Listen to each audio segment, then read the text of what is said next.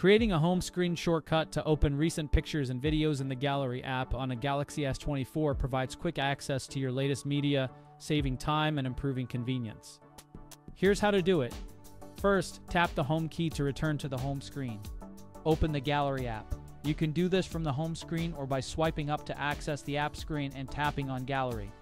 In the Gallery app, go to the Gallery home page and tap on Pictures. Tap on the menu key at the bottom. From the pop-up menu, tap on Recent. In the Recent view, tap on the More button or the three dots at the top. From the pop-up menu, tap on Add to Home Screen. Tap on the Add button at the bottom. You'll see a message saying, Shortcut to Recent added on home screen. Tap the Home key to return to the home screen.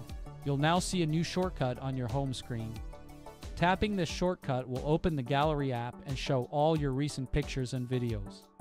That's how you create a home screen shortcut to open recent pictures and videos in the Gallery app on your Galaxy S24. Thanks for watching. Don't forget to subscribe to my channel for more helpful tips and tutorials.